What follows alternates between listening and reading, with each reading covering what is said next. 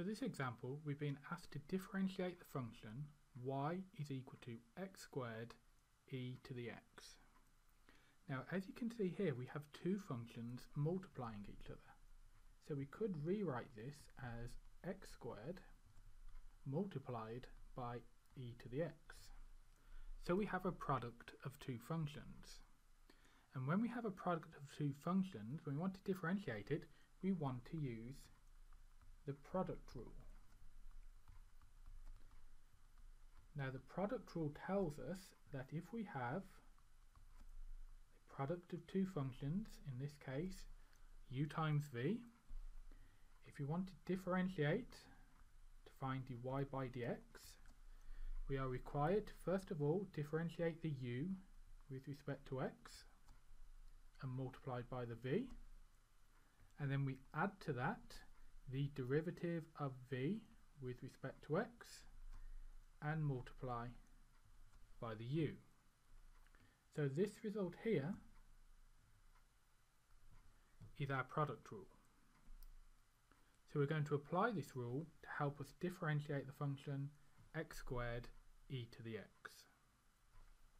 So the first thing we should do is define what we call u and what we call v. Now it doesn't matter which we call u and v, so I'm going to say let u be equal to x squared and let v be equal to e to the x. And then let's have a look at our product rule. What do we need to find? We need to find du by dx and we need to find dv by dx. So I need to differentiate u, so I find du by dx is equal to 2x. Recall that when you differentiate a power of x, all you do is take the power down the front and take one off the power. So we see that du by dx is equal to 2x. Now we want to find dv by dx. So we need to differentiate v, which is e to the x with respect to x, and you should recall that when we differentiate the exponential function e to the x, it stays exactly the same.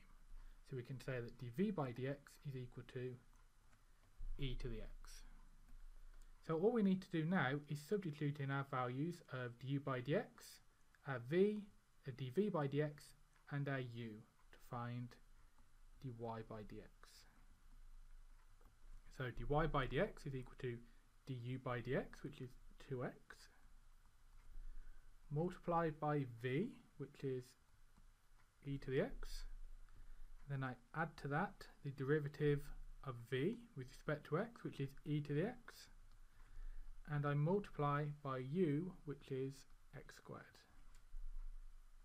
So tidying that up a little bit, I see I have 2x e to the x plus x squared e to the x, and then if we really wanted to tidy up further, we could factorize out an e to the x because it appears in both terms, and we could also factorize out 1 power of x.